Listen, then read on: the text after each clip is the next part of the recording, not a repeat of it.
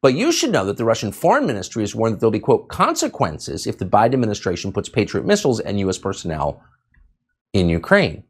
Is that Russian propaganda? No, it's just what they said. So in order to underscore the point, the Russian government has just released footage of the Yars nuclear missile. That missile is capable of hitting both the United States and the UK. You're seeing footage of it right now. It shows a Russian Yars rocket being installed into a silo south of Moscow. A Russian general told state media that the plan is to hit London. Quote, you don't have to hit Washington first. It's too far away. London is next door. London is the main hotbed of all nastiness. So however you feel about Ukraine, you can oppose the Russian invasion of Ukraine. Most people do. We do. This is very serious. And you'd think that lawmakers in Congress would notice it was happening, but they don't seem to care. As Adam Schiff said the other day, Armageddon is a small price to pay because we need to defend, quote, democracy in Ukraine.